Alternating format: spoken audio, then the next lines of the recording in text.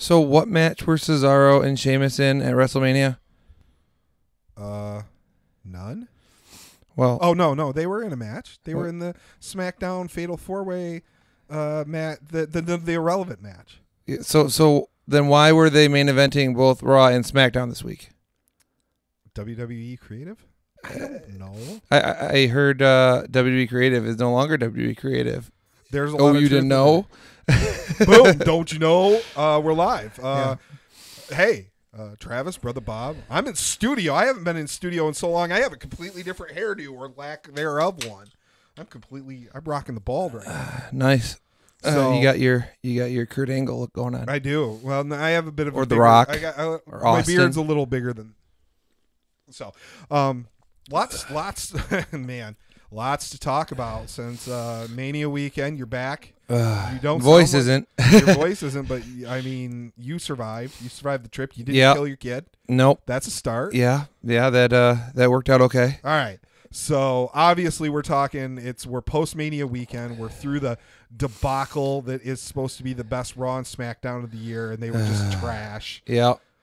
Mania weekend until Monday, it was great, right? Like, we got to give credit where credit's due. Mania was good. There's a lot of explanation behind why Raw and SmackDown ended up being so bad that Everybody's we've now kind of. Well, I mean, we got injuries. We got people who like left Mania early. We got a lot of crazy stuff. Whatever. And I mean. I know the most recent thing I seen is that Brock Lesnar walked into Mania, said he wanted to be the main event. They told him no. He said that I want to be the opening match, which is why they went on first, and then he left immediately afterwards. And you know what? Good for that, because it worked on the show. Yeah. Like, is that one of those, I'm going to punish you, you're not giving me what, and it worked on the show. Because, all right, we got to give, I saw this full spectrum leading up, into the Mania show. And throughout the Mania show, then after the Mania show, like, it was like worst Mania ever. No, it wasn't. Go back and watch like Mania 4. What is it? Like 2-4. 2 was it 2 or 4? 2 was the multi-venue one, right? Yeah. That's really hard to watch. There were some good matches occasionally, but 3 obviously. 3. Andre. I mean, it might have been 4 might have been the multi-venue. But yeah. Some of those single-digit Manias were not that good, guys. Yeah. Like, so absolutely. Even as bad as Mania has been, probably in the last 5 years, especially like some of the decisions and the booking they've made. I feel like people are putting this Mania over because they got everything they wanted, and the kitchen sink and the Doctor of Thugonomics. Yeah.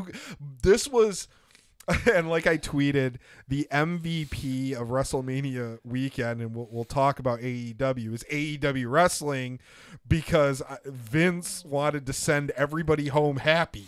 And I mean everybody. You got every single result on that Mania card was to make the crowd pop. Yeah. So, well, I mean, I think it's also a combination of not just AEW, but the fact that Ring of Honor New Japan ran a really good show in Madison Square Garden in the same weekend. With the Mania news, or with the AEW news breaking, I think we can't, the TV deal news breaking, we can't overstate how much, and it's clear that at least Triple H and some of the higher ups at the company know what's going. You have to assume Vince knows what's going on in a business context. He's following it as competition. So, but you got to give credit where credit's due. My big criticism with Mania was that it was 72 hours long. There was a lot of unnecessary clips, and Elias. It was great seeing John Cena, but you didn't need Elias out there for 10 minutes pumping it up. Yeah. The clip package leading into him with Babe Ruth, it made sense with them being in New York, but you don't really need that. You throw Thugonomics up on the screen and just roll with it. Everybody's going to pop. Exactly. And they did. So it was a really good show. One of the better Manias in the last 10 years. Yeah. And definitely the most feel-good Mania since Mania 20. Yeah, that's a really, you got all your winners, Kofi winning big, Seth winning, Becky won. That's what I expected. I was like, when they put Kofi over after putting Seth over in the opening match, I was like, they're gonna put that title on Charlotte, because that's Vince making everybody really happy, because they know that nobody's gonna be. Nope. Credit to them. They made everybody happy. Well, talking to numerous other podcasts and in YouTube channels at Bullet Club Block Party, we were sitting there chatting, and a lot of the consensus was, all right, it looks like Brock might be staying around, and it looks like Kofi and Becky are winning, so it doesn't look very good for Seth. Seth is probably going to be the one who loses, so yeah, I mean, him winning right out the gate shocked a lot of people. Well, it looks like Brock is going to go try and put that Cormier match together and have his UFC fight. Why not go get that payday? I mean, I know Cormier wants to retire. He's proven that they're doing, UFC, we're shooting. It's a Saturday evening. We're shooting. There's a UFC pay-per-view tonight. Yep. And Cormier has really found a sweet spot on their, A broadcast team, and he's great. He said he wants one, maybe two more big money fights, and he's out. He's going to retire. Lesnar's the biggest money fight out there. Mm-hmm. There's a couple other logical fights for him, but Lesnar's the big money fight, and I think he beats Lesnar. So I think he wants that fight. So Lesnar's got to jump and take it before that window closes, because Cormier's the kind of guy he's gonna be done. When he's done, he's done. He's gonna walk. He doesn't care. He's got a ton of talent. He's got another, he's got a gig with the company. Why keep getting punched when you don't need to get punched? Other than that last big money payday or two. So It makes sense for Brock to go, and if he's going to go and do a full camp and they're going to slate him, that fight probably wouldn't be at this point until late summer or fall. Mm-hmm. You're not going to see him much. Get the belt off him. Yep. Put it on a guy like Rollins the fans love, and go from there. And then immediately swerve the fans by having him and Kofi title for title, and then ended in a BS finish. That Monday night, that was terrible. That was awful. AEW. AEW. I thought they were gonna reunify, and I thought with the Superstar shakeup that we're gonna see the end of brand splits. I think that's the direction we're going. Fox has reportedly said they don't want a brand split. They want everybody. Yeah. So they've also said they don't want to promote any shows on any other networks. Yeah, it doesn't make any sense. I mean, I don't know. I thought maybe they'd end the brand split or keep a brand split, but have both titles be on one person, both the men's and women's, and then lead up to the new TV deals and have those titles end up split just before the TV deals. Maybe. I'm like, that would have been cool, but obviously they didn't go that route. Yeah, the Monday night booking and the Tuesday night booking, both shows were really letdowns after a really great weekend. Like the worst thing up until Monday that had happened, poor Bret Hart getting blindsided by some amateur MMA fan that is clearly unstable. Oh, been yeah, charged. Inflammatory things said on Twitter, hating on the women in the main event, talking about women need to be in the kitchen and all that. And, look, the guy's troubled. He's gonna do some time, probably, maybe get some help. Hopefully, I'm glad to see Bret Hart was good. His hair was a little askew, but he got up and finished the speech, and good for that. But that was really the only thing that went wrong throughout the weekend. I mean, NXT was a rousing success. That card, and we'll talk a little bit about the card. 5.5 Meltzer for the main event of Adam Cole and good. Johnny Gargano. And you know what? I thought after the matches leading into that, the first fall, I was like, man, is this match gonna fall flat? Boy, was I wrong. It wasn't bad. I was just like, man, I thought this was gonna be the match of the show, and it didn't start that way. It ended that way. Yeah. That was amazing. That was there were multiple matches on that show. You and I talked. I was like, of the big matches that were on that show, starting with War Raiders and then up to the main event. The women's match and Fatal 4-Ways are always. I don't know. Have we ever seen 4.5 star Fatal 4-Way? I'm sure we have, but probably sometime. But how few and far in between, right? Yeah. It's really hard to do a good Fatal 4-Way, and I felt like the women they did their best they could, and that was maybe 3.5 or 3.75 stars. It was a really good match. and it paled in comparison. I like every other match. I was like 4.5 stars at least on every other match. It was just incredible, and it was the right length.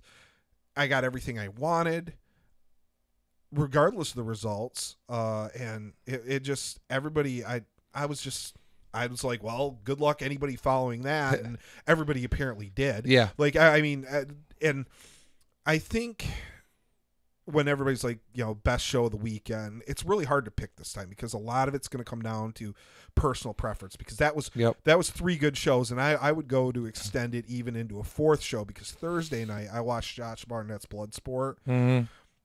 Guys, for the love of all that is wrestling goodness, if you don't want to watch the whole show, I know it's a niche thing. Like, catch wrestling's kind of a niche thing, but go watch that main event. Go watch Minoru Suzuki and Josh Barnett beat the ever-loving crap out of each other to a time limit draw, extend 5 minutes, and go the limit. Those 2 guys just, it was great. And there were other great matches. Dan Severn was on the card. Looks great at 60. Very short match against Frank Mir. Mm-hmm. Very, very short, very believable match. But I mean, again, he's 60. Taken a lot of damage over the years, but he looks good. He went out there, put Mir over. Real good match. Some other good undercard matches, but just do yourself a favor. Watch the main event. Watch it in full. I wouldn't say it's not something even I, as a fan, like, I like watching some catch wrestling once in a while. It's not something I'd watch every week, but like every 6 months, a show like that, I'm watching it. I'm all in. I'm there. Like, I'm in on that.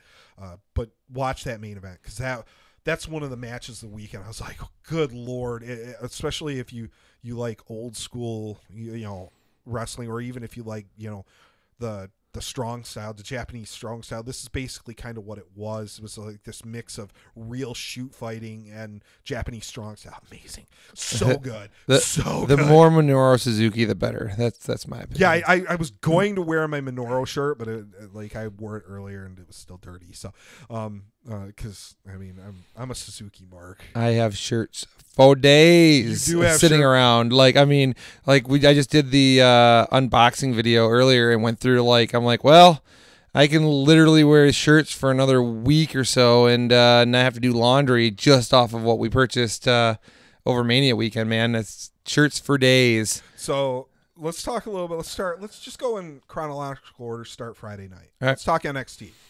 Greatest show ever, right? No, I mean, it was a great show. Really good, as was the pizza I was enjoying, the brick oven pizza in New York while watching it. You were there but didn't go. Yes. No, you were doing other things. So at least you got to watch it. Couple notes from the show. I don't understand how WWE continues to have this much talent clustered and not put on great matches just on Monday night alone, let alone their pay-per-views, because like the Riddle Velveteen Dream match, I personally thought that was the best match of the night. 5 stars, like, that's a 5-star match. Yeah, that was my favorite match of NXT. It really was. Like, and that's why when I said the main event, I was like, are they just like that? How do they beat that? Well, I mean, like, kind of coin flippy. Cole, baby. That's how you beat that. Yeah, it's really good, and I'm afraid now, like, we're gonna see him move up and get buried. I don't know. Rumor has it that Roderick Strong's leaving the group, so we'll see how that plays out. We'll see. Another takeaway from NXT Takeover: does Walter have the hardest chop in wrestling? Yeah, very, very possible.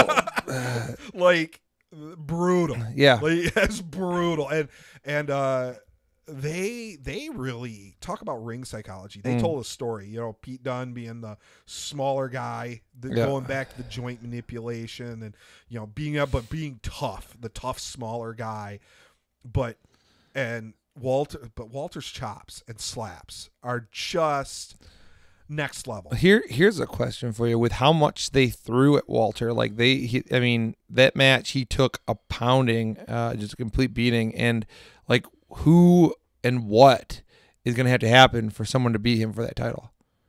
I mean, yeah, he's going to hold that title for a really long time, which is not unprecedented. Obviously, I don't think he breaks the streak that it just ended, but I don't know who beats him. Yeah, it's like I don't know. I don't know. Like, he's going to hold it for what? At least a year. I mean, is he gonna pull an Asuka and leave with as champ and have it that would make sense, and then go up to the roster and get buried? Yeah, probably. Yeah, you see the trend we're talking. Go to the main roster, get buried. Go to the main roster, get buried. And I guess besides just marking out over the main event, we can just go on and on about the main event, how good that was. The fact that they know how to book tag teams in NXT and that doesn't translate to the main roster at all, because we know Vince doesn't like tag teams. I mean, that's been said that Vince doesn't like tag teams, so I can understand them not getting the same kind of booking on the main roster with Vince still so hands-on with the main roster product. But kudos to them for getting it right. You have two phenomenal singles talents in Black and Ricochet that everybody loves, but they can't win against the dedicated tag team, the high-level dedicated tag team that is the War Raiders. And I've been a huge fan of War Machine going back to when we saw them live. Yeah, they were just incredible in person, and it looks like those guys have benefited from being at the Performance Center. Mm-hmm. They look like they've trimmed down in not really got smaller, but like just got cut up a little bit. Not like they're not never going to be like super shredded, but they just look better. Like they're hitting the weights every day, 2 hours a day, like you can do at the Performance Center when you're at NXT. And you notice this about the top tier talent, when they come out of NXT, they usually are in great shape. They're in the best, or if somebody comes back off an injury, they're in great shape, and they are benefiting from that right now. They look like they're in the best shape of their career. Obviously phenomenally talented, and they're doing great stuff in the ring, and that match showed it too. That's one of the best tag team matches in WWE that I've seen in years. It was just an amazing match.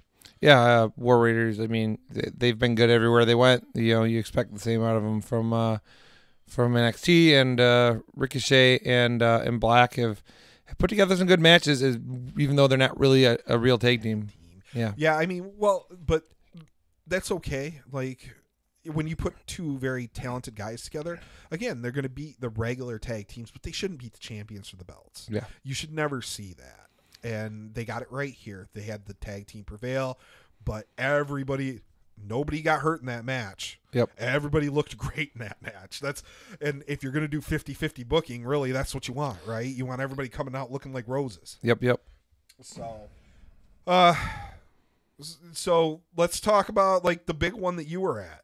You were there, MSG, man, and you were on. You sent me. You told me you had good seats, right? And you kind of told me where. Well, I didn't realize how good your seats were. Holy crap! So your kid took a bump. Yeah, that's great. When you go to Madison Square Garden and take your first bump. Bumps as fans. What match was that? You wound up with people in your lap. So we almost ended up with Ospreay in our lap in the opening match, and then we made it through the entire show without anyone flying at us until Okada, the cheater, the big cheat Okada, decided he needed to throw Gato and Jay White at us and cheat to win. I still think New Japan needs to overturn that. I'm starting a letter writing campaign. I'm like, man, he can't be throwing wrestlers at the crowd. That is not called for, and that decision needs to be overturned right now, and the belt needs to go back to the real champion, Jay White. Mark. Yeah, no. You were sending me some photos. You had great seats, and I watched the pay-per-view, and it was a great show. Yeah. Like there's a lot of really. There's a lot. I really hate to nitpick because, like, again, you can nitpick on anything. I guess the one thing that length was a little bit of an issue here, not Mania issue, but Ring of Honor and more specifically New Japan has some experience with longer shows. Wrestle Kingdom's a really long show. So they have some experience putting on a longer show, especially those talents.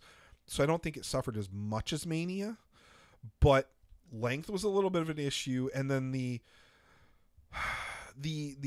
segment with Bully, and I'm not talking about the run-in with Enzo and Cass and all that. We'll get to that. But the segment, the hip hop artist out there, the music, it felt like WWE light, and I didn't like that. That's other than that, I can't really like what am I going to criticize? Like great matches, like they were loaded with great matches. You know, you obviously you had all the belts being defended. You got champions galore.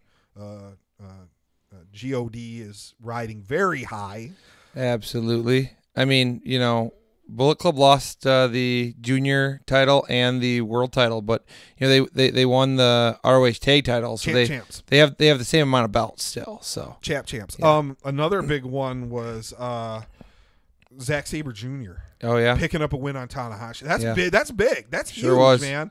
Well, and Cobb winning, being Ospreay and becoming double champion, like that was a big deal too. Another champ. So we had some really great results. Bob, I mean, you were there. What was your match of the night? That the main event was really good. I mean, Okada Jay White, but you know you expect that. I think the match I had hoped was going to be match of the year or match of the night. You know, was that tag match, the Fatal 4-Way. I think that got hurt by that whole Enzo Cass run-in thing towards the end. Which was a great work. Yeah. Like, for the first 12 hours, that's one of the best works I've seen in a long time. Because they didn't shoot it. Nobody wanted to talk about it. It went viral on social media. Well, I mean, I loved what Tama Tonga had to say about it. I mean, he was like, all right, so these jabrones come in and they attack the guys who lost. Yeah, that's great. Like, you're welcome, boys, for, you know, us handling your heavy work for you. And I'm like, oh God, that is so good. He's like, who comes in and attacks the losers? And I'm like, oh, Cass. So good. Exactly. Anyway, back to so match of the night. Like, I gotta say, I mean, it's got to be Okada Jay White. I mean, that was such a good match. So yeah, it was really good. Yeah. I mean, the battle royal at the start was pretty. I think impressive as well. Battle royal, yeah. You know? A really big surprise entrance. Yeah. Well, I can say that I was at Madison Square Garden and watched a match that featured Haku, Minoru Suzuki, Jushin Thunder Liger, and the Great Muta. How big was the Muta pop? Oh my God, people were losing their mind. Yeah, I saw a video. Obviously watched it, you know, the pay-per-view, but I saw a video on YouTube, somebody that was there, and they were like seated way off to the side, like behind, like, so their seats were behind the big screen on the floor, and you know, it popped up and he kind of come, and the place, it sounded ridiculous. It like peaked the phone to where it like aired the sound, and it was just like I was like, yeah. Okay, that's a big pop. And it with like a slow build, because like the major fans, as soon as like the music hit and the first image pops up, they knew who he was, and so they started yelling. And then as soon as that image of him with the NWO face paint on from the WCW days pop up, the entire rest of the crowd figured out who the hell it was. And it just built, and oh man, it was crazy. And then when it was him and Liger last two in the ring before Kenny King came in and screwed everything up. Yeah, man, like people were losing their minds, like. Just how do you have Liger and Muta and so Liger, good. Muta, MSG. I will say,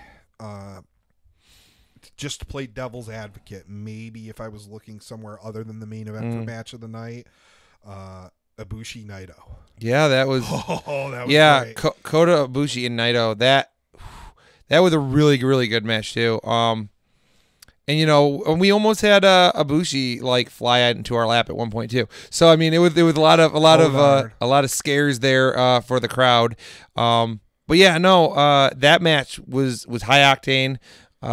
You know, spot after spot, just really good pacing. Ring of Honor and New Japan kind of prove that they can run in the big league. They can produce a top tier big level show. We'll see how long that holds, because like. I want to talk a little bit of Mania before we get into all the breaking news that occurred after the week. But obviously,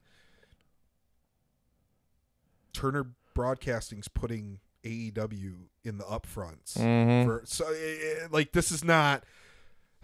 Maybe the contract isn't officially signed. They're going to be on a Turner station. Yeah. They're probably going to be on TNT on Tuesday nights. Yeah. That's what it sounds like. And with some of the numbers that are being reported that they're offering contracts to people, Dean Ambrose. Yeah. I mean, this has got to be a big money TV deal. Yes, Tony and his dad put in $100 million, right? Yeah. But I have to assume that this Turner Sports deal for primetime TV, with the money they're throwing around, is at least comparable to the WWE contracts in terms of a startup. Like, maybe half the amount. It's got to be. I would think it's like comparable. 100 million. I'm thinking maybe it's. Maybe the deal was that they would match the startup funds. I don't know. Like, we'll have to see what the terms are. But this has got to be a big money TV deal. And without running a single show on TV yet, obviously it looks like it's going to be October when it debuts, post All Out in Chicago. AEW is the second biggest wrestling company in the country. Wait, you mean that Pissant T-shirt company is the second biggest wrestling company in the United States? Yeah, it kind of is. No offense to, it's not Impact. Yeah. It's definitely not Impact. Like, they are on the wastelands of TV. Yep. And no offense to Ring of Honor, they're doing really good things, but you have to work to find Ring of Honor. Mm-hmm. You have to be a fan to find Ring of Honor, because here it's on like Sunday night or Saturday night at like 12:30, and then Sunday night at like 2 a.m. Yeah. It's in a real bad spots. Yep. National TV, every cable provider in the country, 8 p.m., 2-hour prime time. Yep. You're the second biggest company right there. Yep. You can't argue with that. Yeah, and we'll have to see what happens with their pay-per-view distribution and whatnot to see how that all works out too. Well, it sounds like they're going to Mm-hmm. have some sort of streaming option, and I feel you figure if they're coming into this environment, into the climate and into the business today. WWE has WWE Network, New Japan has their network, Ring of Honor has Honor Club. Mm-hmm. You have to have a streaming service. It's got to be less than $15 a month. Yeah. Like, so, and you got to start with that, because people are not going to be willing to pay $30 or $40 or $50 or $60 a month for a pay-per-view. And I think when the WWE, I think people criticize the network a little bit too much, because we've been around long enough, especially newer fans. I don't know how many of those there are at this point, but newer WWE fans that don't remember having to shill out $40 a month for a pay-per-view. That got expensive in a hurry. Sure did. So just $10-12 for the network, whatever, depending, inflation happens, but it's a really good value just for the pay-per-views. And I mean, we were in a lot of lines this weekend for a lot of things. So we got to talk to a lot of people who are wrestling fans. And one thing that I found interesting was a lot of your fans going to Ring of Honor New Japan don't watch weekly Ring of Honor TV. They tune in they have Honor Club and they have New Japan World, and they tune in for their like big shows, and that's what they watch. They don't watch the weekly watch. A lot of people I talked to haven't been watching Raw or Smackdown. They said, hey, I go online, I find out what's going on, and then I, watch the pay-per-view on the network. And I'm like, well, if we're in a climate where that's the case, and a lot of people are just seeking the big shows and not following TV, you have to make sure the big shows are available at a reasonable price, because you're not going to be selling to them with your weekly TV every week, those fans. Yeah. Would you say the letdown of the MSG G1 show was the three-way ladder match? I think so. I don't. It wasn't bad. No. It was not as good as I think everybody wanted it to be with that much talent in the ring. Everybody was behind Marty Scurll, and I mean, we most of us knew he wasn't going to win. I mean, it's likely he's going to be in AEW. Contract's coming up end of the month, I believe. Soon. Yeah. So they weren't going to put the title on him, And so that left you Lethal and Taven. And I think everybody had, set their expectations of, all right, well, Lethal will retain because Marty can't win. We really want Marty to win, but we'll be okay with Lethal retaining. I don't think anybody went in saying, oh, we think Taven's going to win and we really want Taven to win.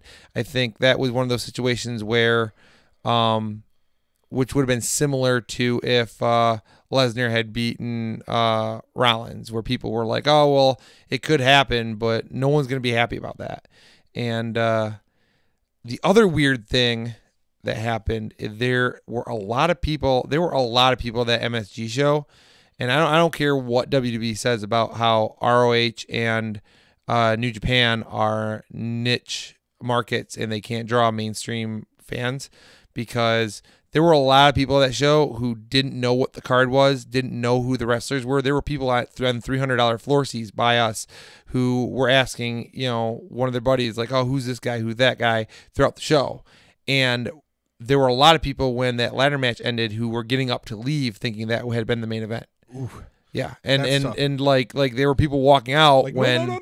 Yeah, and then they announced the main event, and a lot of people had to come back in from the lobby. At least they were able to. I mean, yeah, so it was interesting to see how many people had paid big money to sit on floor seats for this show who weren't really up to date with that product. Huh. Yeah, that's interesting.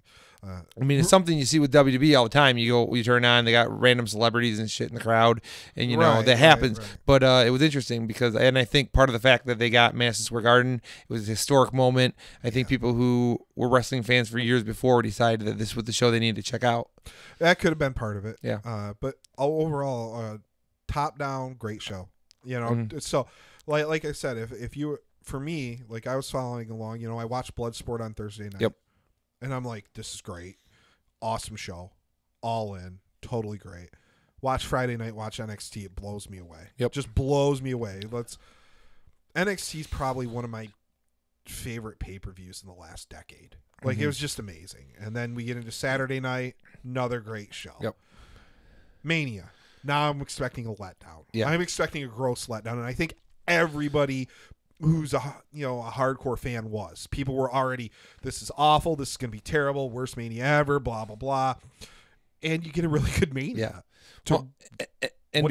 Before we get into like going through the matches and stuff, something else I found this weekend, an insight that surprised me. I mentioned, all the old time before, leaving for the weekend, like that, it was a conscious decision that I was going to go to G1. That's why we were going to New York. We had to pick and choose the things we went to. WrestleMania just wasn't something, at that price point and at like WWE's tendency to poorly, deliver on their pay-per-views wasn't something I was willing to invest in. There were a lot of other people who felt the same way. And interestingly enough, there were people who I talked to from the New Jersey area, from Philadelphia, the surrounding Pittsburgh area, the New England area, who drove in to go to the MSG show, who drove in to go to Bullet Club Block Party, and were going home and not going to Mania. Or who were going back to their hotel and not going to Mania. Mania's expensive. It's very expensive. And one tweet I did see, this guy had a bad Mania. He posted a picture from his seat, which he paid, I don't remember what he said, but it was almost $1,000. Yep. It was way up high. And he could only see a third of the ring. It was obscured by like the Titantron, basically, whatever, the big screen. Yep. And his tweet was, basically, hey WWE, I'm going to tweet at you every day until I get a refund because I paid, I don't remember what it was, some absurd amount of money, and this was my view. He must have bought it third party for that price, because I don't know. I mean, maybe at that, but I'm just saying, like, all the Mania tickets are expensive. Yeah. But his view, he seriously could see a third of the ring. Yep. And we've talked before, another issue that WWE has, and it seems like they got it a little bit better this year, was the lighting. Like Mania's lighting last year, that blue lighting, it was hard to watch on TV. Yeah. And two Manias in a row specifically, people are like, we can't see anything. Yep. the lights are just oppressive. We can't see anything. Well, apparently the same thing happened during AJ and Randy Orton's match. In fact, so much to the point that Randy and AJ both on Twitter brought up that they were disappointed that the fans couldn't actually see their match. Yeah, that sucks. So, yeah, I mean, it's a problem. But, you know, that happens when you have such a large venue and you need to try to figure out lighting and you don't have a roof on it. And so because we don't want the podcast to be 95 hours. Yeah. We can't cover the 742-hour WrestleMania show. Yeah. Let's matches highlights of Mania for you. So Kofi right? winning, Kofi's that was nice. A big deal. Like, yep. Finally. Yeah. Finally. Yep. You know, that women's main event that with the right person won. A lot of controversy though. The right person won, and the women were in the main event, and both those things were good. I don't know about that finish, but you know, it happens, man. Like. It sucks that it happened, but stuff like that happens all the time. Are we gonna smash the ref when it clearly sounds like there was like edits in this match? Like, you know, there's apparently Ronda was injured in the match. Like, are we really gonna? It happens, guys. Yeah. They could have wrote it into the story. They could have continued the feud. There's a lot of possibilities. Oh, the refs screwed up. Yeah, refs screw up. Yep. But back in the day, that used to not be a bad thing because they would write it into the story and it wasn't a big deal. Or it was part of the story already and it was kayfabe, so it wasn't a big It was a big deal in the story, okay? I don't know. Ronda should just be happy she didn't have to tap out to the move that she said looked like it was fake and like Becky was stroking her pretend penis. That is true. I mean, I guess obviously Kofi was a highlight. It was good seeing the belt come off of Brock. Yep. Anytime. And I don't know, like. Everything was really it's easier to talk about this because it's like good match. So like disappointing Baron Corbin, Kurt Angle. Yeah. Like I didn't want to see that match to begin with. And then you bring him out on Monday night. I was disappointed that the Revival lost. I mean, that feel good moment for Ryder and Hawkins. Yeah, like but I mean, that was a feel good moment, and it's in New York, and that's why they did it. But I mean, it just shows again that like, all right, here's a tag team that you guys were gonna leave, who you're like, oh no, we're gonna push you and we're gonna fix the guys and we're gonna take you guys seriously, and here you are having a job out on Mania, after making the match kind of an afterthought to begin with. You give Triple H and Batista almost 25 minutes, but you give Finn Balor and Bobby Lashley 4 minutes. Yep. They could have done without that. I mean, Triple H and Batista was good though. Like, I mean, that could have been a real stinker. Remember the report that the reason they took the IC title off Finn was because they had big plans for him for Mania. Yeah, apparently plans. Winning the big IC title in like big plans. A couple minutes. So. Yeah, that was the big plans. I mean, yeah, it's really, Shane and The Miz was not great, but it was good. Like, you knew there were going to be some wild, crazy spots that, all right, Miz gets screwed. He hits him with a big suplex off the rig, but gets screwed. Yeah. That's pretty standard for, like, that's storyline worthy, although... Mrs. Dad as a meme is like one of my favorite things ever. Oh, yeah. Like that made that match worthwhile. Yep. Absolutely. So good, man. I think it would have been, and maybe this is how you run it back. You run that match back and you have Mrs. Dad low blow Shane and help Miz pick up the win in like the rematch. That you got to assume this feud's going to continue, right? Well, who knows? We got Superstar Shakeup. Maybe none of these. Maybe none of this continue. But that'd be a great way to blow off that feud and have Miz pick up a win, because it doesn't make any sense to have, Miz get screwed out of a win unless he's going to, eventually get over. Miz is he's the face right now. Like and he's really popular. People have really kind of, he was hated for so long. Yep. And hated on for so long. And people really, he's put in his time. He's become kind of that guy that people are like, yay, it's Miz. So you got to figure he's going to get over at some point. Yeah. And that would be a great way to have his dad get a little piece of revenge. and you don't have to, you don't have to worry about him doing anything. Like, he just, he was good taking the bump. He just fell down like an untrained guy would, and it looked real, and just laid there until and it wasn't even, it was a little unbelievable when Miz came up, was like, "You all right?" Like, it asked him, and it was kind of like one of those work to shoot type things. Like, "Are you really all right?" And he's like, Yeah, I'm all right. But it was believable because he kept his eyes closed. And I think everybody can relate to that, where like you fall down or you hit your head or something. You not necessarily get beat up, but something bad happens and somebody near you, it's like, "You all right?" And you just lay there. You're like, "Yeah, I'm all right." But you just don't want to open your eyes because you're hurt. So it was believable, but it was like, all right, like, maybe sell a little more. Take him aside and be like, "Look, Mrs. Dad," like, just don't say it so clearly next time. Be like, sell a little more sell. But no, it wasn't unbelievable.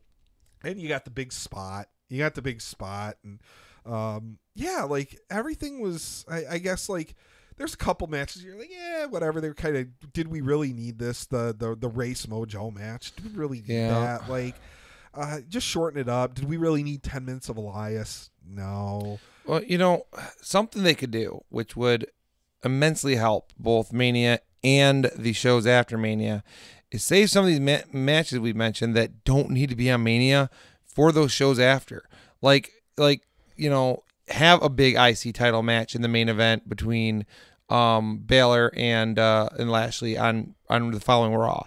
Have Shane and Miz on the following SmackDown. Have some of these matches that we don't need on Mania. Have them build through Mania. Have a bunch of these guys part of that, like Andre Battle Royal, and then have them single matches the following Monday and Tuesday. So you have something already there that you're not rehashing, and you've already built to those.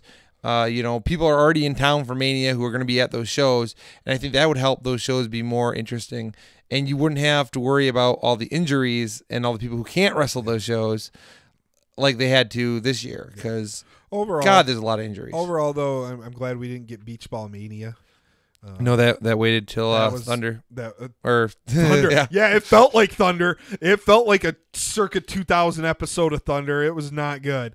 Absolutely. Smackdown. We got Beach Ball on Smackdown. So, although occasionally, if you get somebody like Cesaro that just goes up and steals the beach ball and pops it, like they get a huge pop. But it's literally. I'm glad we didn't get Beach Ball Mania. Yeah, like, that was good. It was a really good WrestleMania for us as fans. Not so much for talent. Rip Sasha Banks, right? Like, yeah, I mean, who? And I mean, so interestingly, you got Dean Ambrose leaving. Everybody allegedly good for him. Shoot. He deserves better. Blah blah blah. You got the Revival when they were talking about asking for their release. People were like, yeah, the WWE weren't using them. Those guys are talented. They deserve an opportunity. Blah blah blah. You hear about Sasha, and like, it seems like the internet is all of the, "Oh, she didn't win her match at Mania, boo-hoo," crying in the backstage, throwing a temper tantrum.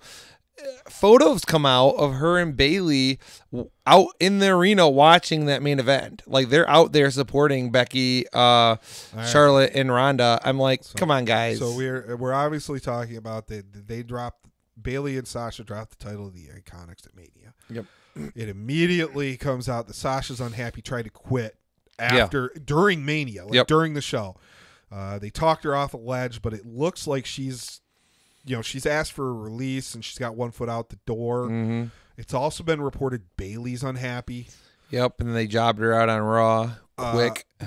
So I think the reason there's so much blowback about Sasha is there's been reports in the past that she's not necessarily the easiest person to work with backstage. Rusev buried her in a tweet today. I don't know if you saw it. Basically told her she should be grateful to be there, and bye, don't let the door hit you on the way out. Just buried her. So I mean, I said on Twitter, people are like, mentioned what I just did, that like, it's weird that you have all these like male athletes who and wrestlers who are talking about leaving and they're getting all the support, but as soon as Sasha says something, it's like, oh, she's throwing a fit in the backstage and throwing temper. I'm like, I don't know how much of that is your your testosterone-based wrestling fan in WWE, some of them thinking, hey, a woman just as lucky they even get to be on the show. Maybe. And, that's not a way to look at things. Like I said, I think if this were a report about Randy Orton, a lot of people feel the same way too, though, because Randy Orton's a guy who's had a lot of backstage difficulties. You also have to look at her. She's had 5 title reigns, tag team, and 4. They've all been real short. Yeah, they've all been 3 months or under. Yeah. Real short runs. Yep. I can understand in her position being frustrated, but again, we don't know. And if some of those reports are true, maybe that's why those runs were kind of short. We don't know. Is it a good thing if she goes someplace else? Probably. Yep. She's super talented. Everybody knows it. So maybe she would excel someplace else. There's, be it AEW, be it Impact, be it Ring of Honor. She's got options. There's her, and right now free agent Tenille Dashwood floating around out there. I think she's trying to get an AEW offer. I think if those two go to the same place, I think you have upgraded women's division regardless of where they go. True story. That'd really fill out the AEW women's division. In fact, that might be the negative side of the G1 was the women's title match. It just with the third time we've seen it, it was fine. It's tough. I don't know where they go a tough from position. Yeah, but they're still trying to build that division. Let's be honest, the Women of Honor, they're trying to build them. It's a shallow talent pool. Yeah. Like they're talented, but there's not depth. The 6-woman tag match that opened the show was amazing. Yeah, and that was really good. They basically had their entire women's division on the show. Yeah, it felt like it. It's just not deep. Yep, talented, just not deep. So, Sasha's looking for an out. Apparently, Road Dogg said to Vince, "You don't know," because he is out as the lead creative director person on SmackDown, frustrated with.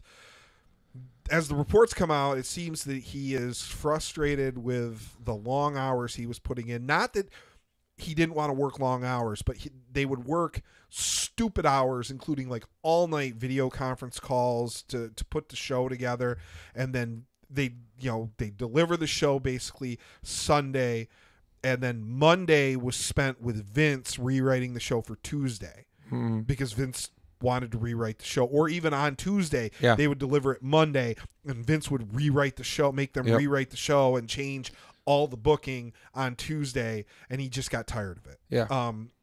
And along with, he was also being criticized about continuity and things like that. Well, it's hard to have continuity when you're being overridden every week by your boss. Exactly. It really is hard. Yep. So he has said deuces and put in his notice, and will be making an appearance with his former tag team partner in AEW Creative shortly. Yeah. I heard when they asked when he was interviewed about it, he said, "Oh, you didn't know? AEW better call somebody." Yeah. You're gonna make that call in a hurry. Yep. I don't see why not. He'll have a job. I mean, why wouldn't you? Why wouldn't you put him to work? I mean, if you can get Road Dogg and Billy Gunn both, within AEW, and you can get one match between the New Age Outlaws and the Young Bucks on a show, like, why wouldn't you? Why wouldn't you? That'd be worth the deal right there. Yeah, it makes complete sense, especially since they want to build tag division. They don't have to put those guys over and make them, the top guys in the tag division, but you put them in a couple matches, just even for a little nostalgia run, makes sense. It does seem that the Dean Ambrose thing is not a work. It does seem to be a shoot. Reports are that AEW is offering him $6 million per to come wrestle at AEW. That would make him, if he were getting $6 million per, that would make him the third highest paid wrestler in the business, behind Brock, and I believe it's Brock and Cena. I think Brock's at 10, Cena's at 7.5, and then everybody else is at 5 or less. Yeah. Kudos, get your money, man. Absolutely. John Moxley, we'll see you at AEW soon. As long as he doesn't do that stupid middle rope clothesline thing every match. Every match, once in a while. Yeah. I like it. It needs to gets be tired. like once a month. Because his clotheslines are no joke. Like for him being a small guy, he throws a clothesline like Stan Hansen. Well, when he wants to deliver it, because recently in WWE it's all been terrible. Well, so, maybe that's because he's on his way out the door. No, I don't want to get injured. I got a big contract coming. I got fat money to make. Fair enough, because everybody else is injured. Did you see the names on WWE's injured list? It explains a lot. I haven't looked at the list. All right, so Daniel Bryan got injured and was sent directly home after Mania, and no word on what the injury is, but he won't be back on TV until doctors clear him, I guess. So I don't know what the injury is. I'm really hoping it's nothing super severe. Related. Yeah. Let's hope it's knee related or something. Yeah. I hate to say that, but let's hope it's not head related. So AJ Styles got injured in his match with Randy Orton. Ugh. I heard Randy Orton is also hurt. everybody. Walking match unit. Ronda Rousey injured. Yep. Charlotte Flair apparently is injured. Oh boy. Yep. Some kind of tweak of a knee or something. Okay. So maybe workable. Yeah. Yep. Banged up. There's banged definitely up. And banged up. Injured, so yep. And then a lot of banged up. And then I guess Roman had some kind of bang up, so that's why he wasn't on TV. Well, at least I'm like, wow, this is a lot of your top guys. Well, maybe that's why the shows were so bad. Yeah, is they had to write people off. Maybe we don't need to bash the WWE. There's still so much talent there. I've got to assume there is no excuse that the bars in 2 main events 2 nights in a row. I mean, what are you doing? Yeah, especially when you freaking you put Seth versus Kofi out there. You could have just ended it with the bar interfering, right? That could have ended it, and then had the tag match on SmackDown, so that way you didn't have that match. It didn't make sense. It was no reason to do it twice. No sense. So, but when half your roster's out, what are you gonna do? You do what you got. I did really enjoy, and you had to have enjoyed this. Samoa Joe, Braun Strowman. That was can flip ambulances, can't pick up Samoa Joe. Oh God. What are you doing? I love Joe, don't get me wrong, but what? Come on. You got a guy that, he's flipped everything. Well, I'm not finished with you. Yeah. I still want that shirt. Samoans have a higher mass and density than what normal people do. Oh, that's it. Yeah. Huh? Okay. That's why their heads are so hard. That explains a lot. Yeah, no, that's why Goldberg had a hard time getting Haku up in the jackhammer when that's just because it's the density. Yeah. I'm just gonna go. That's because Haku is just Haku. Not destiny, but density. So we're not cutting a warrior promo. Good Lord. Well, thank God we're not cutting a warrior promo. I want some viewers left at the end of this. Yeah, man. So bad shows Monday and Tuesday. A lot of AEW. Jim Ross officially signed AEW. Yep. He's going to be, and I know there's a lot of people who've criticized Jim in the last 2 years. Mm-hmm. Too old, needs to retire. He's getting a lot of that. He seems really motivated, man. I've seen a couple interviews. He looks like he's dropped some weight. It looks. Is he on the Full Gear Challenge? I don't know, man. I'm really. I saw him set and do a 15-minute shoot interview. Happened to just find it on YouTube, and he looks like he's dropped some weight. It looks like his Bell's palsy is really in a real good place right now. He's been not that stops him, but it goes up, and we've all seen it where he's really really it's a little harder to understand him this week, and that's always good when his Bell's palsy's doing really well. He's got this backstage role that he's senior advisor. He doesn't even know what it means yet, but I mean, I think that's just we're going to ask you questions because you're Jim, the video where they asked Cody, why Jim Ross? What do you mean? Why he's Jim fucking Ross? I was like, well, he does have a point. Yeah. If you have a motivated JR, that's good. I think people are going to really have to eat some crow. I think he's going to be just fine calling that product. Well, I hope so. Yeah. Because he's Jim Ross. He's Jim fucking Ross. Let's hope so. Yep. And it'll be interesting to see who they pair him with. Aren't they pairing him with, oh God, I can't remember his name. He wears the luchador mask. He did Yeah, all in. I don't know. They haven't really announced Because the he's been yet. announced as part of the team. He is part of the team. Alicia. Yep. Yeah. They have announced some of the other, but I don't know. They haven't really announced 2-man booth, 3-man booth. They haven't announced exactly who's going to be doing what everywhere. Pretty much the only thing they've announced that we know is JR is going to be calling everything. Like, he's going to be their prime play-by-play guy. Yeah. That we do know. We'll see who they working with. I can't imagine, they'll probably try a couple people out, but I think that team will firm up pretty quickly. There's definitely there's some talent out there available. So there's some wrestling announcing talent out there. Tell you, as far as wrestling announcers go, Kevin Kelly got a hell of a pop at G1. Nice. Like when he came out, man, people like him and Coca Cabana both got huge pops. Nice. So that's good. So Turner looks like looks like a lot more moves coming to AEW. People just kind of filtering over. We'll have to see if Marty ends up there. I still say, like I was saying, if they get Ambrose, they really need to land one more top or near top level guy. They need to go in and reach into WWE and pull him out. They got Jericho, but they didn't really go into WWE and pull him out. He was already doing some other things. Is it a big get? Yes. But he wasn't active over there. Dean, that's a big get. If they can land one or two more guys where they go in and reach in and pull like a mid or top level guy out of there, somebody that's in the mix, that makes them a player, because perception is important. Okay, the perception of what you're doing on a show is important, and if you're going in and rating WWE roster talent, actively rating, it creates a perception of for the journalists and the media that you're for real. Yep. Like, a lot of people, we know they're for real. There's this real money investment.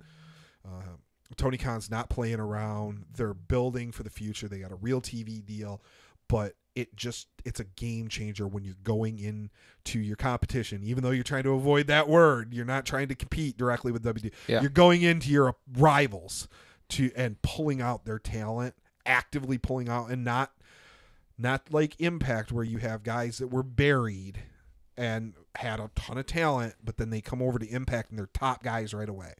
That doesn't always look good, because they were buried on WWE, and then they're top guys in Impact. That means Impact's top guys are WWE bottom feeders. That's you don't want that. You want those upper middle, or top tier guys. Yeah. Well, I mean, we'll see who decides to take off. I mean, the WWE roster is really, really, really heavy on talent, and Sanity. What are they doing with them? Nothing. Bobby Roode. Yeah. There's a lot of guys there who could take off. There's a ton of guys, but like I said, and I don't know if there's a really good example of that mid-upper level. Dean's like a really good example, and there's a handful of guys. I just don't think they're real. I don't know. AJ's not a realistic get. Yeah, because he's just making too much money. So most of your upper mid card are guys who have recycled down from your main event. So like right now in your upper mid card, you have AJ and Orton and Roman, and I'm like none of those guys are going. Like, I mean, that's the issue right now. In your main event right now, you got like Kofi Kingston and Seth Rollins and Daniel Bryan, and so none of those guys are going. So like you're gonna have to look. The guys who were in the upper mid, like Braun Strowman or not going. Or Shinsuke or Shinsuke is a guy who cycled Rusev down. also have cycled down. Shinsuke is an interesting one. He cycled down, so he's kind of down right now. He's at the low point of his WWE run, but I think maybe that's strategic, because he is kind of alluded he's going to go wherever the money is. He's getting up there. I could see him back in New Japan. That's likely. what I'm saying. I think he's at the point in his career. He's about dollars. Like, he's setting up his retirement, right? Let's be honest. He wants to go and perform and have good matches and whatnot. I'm not saying anything negative. I'm just saying he has alluded that when the WWE contract comes up, he could stay if the offer's right. If there's a better offer, Japan. I think I think the two serious bidders are going to be New Japan and AEW. Okay, we'll see. AEW's throwing around a lot of money. He'd be a big get, and he'd be a way better fit over in AEW because he'd be able to do more down, over there. So we'll see. He's kind of the interesting one. Unfortunately, KO just kind of re-upped a little while. He's locked up. And I don't know what Sami Zayn, if he re-upped. I know he just came back. Yeah, just came back. Like, whatever the hell they're doing with him, like him coming out on Smackdown and doing you don't deserve me. And I'm like, what are you, Lacey Evans? Like, why am I seeing you on my TV if you're not doing nothing? 2.0. Yeah. Or Lacey Evans or Eva Marie or, I'm like, that has not gotten over yet. No. It's not going to get over. You guys need to quit doing it. Nobody wants to see that. Nobody, no, not at all. And it didn't make any sense. You're like, hey, it's Sami Zayn, he's coming back. This could be good. No, just botched. Yep. Completely ruined. It does look like maybe Bray's coming back finally, though. Yeah, I heard that around Royal Rumble. I heard it again going into Mania. They did that weird bad puppet, that bad mutant Muppet thing, like the box that looked like some kind of bird thing, and then it was very Bray Wyatt-esque. Maybe Bray's coming back, but what are they going to do with him? Bury him again? Yeah. They bring him back. He's one of the best talkers in the business. He's a good worker. He gets super hot, gets super over, gets buried. Yep. Don't do anything with him. Can't buy a pay-per-view win. Yep. Wins 20% of his pay-per-view appearances. You're not going to stay. Well, wins don't matter, Travis. Duh. We'll see how much wins don't matter when AEW starts up. Exactly. Exactly. I don't know, Bob. I think we covered quite a bit. Yeah, I do believe we covered pretty much everything we need to cover. Without just droning on. Yeah, I mean, we could talk all day, but, 72 hours, just like Mania. I mean, God, yeah, I mean, to be fair, I left here at 6 a.m. on a Thursday morning and arrived home at about 8 o'clock on Monday night. So there's plenty to talk about, but it's there's only so much time on these shows, and let's wrap it up. As always, wrap it up. Subscribe, like, share, please. We are doing us a favor. We are Smarkdown Radio on all of the things, be it Facebook, Twitter, YouTube, or Twitch. So you can find us on all those.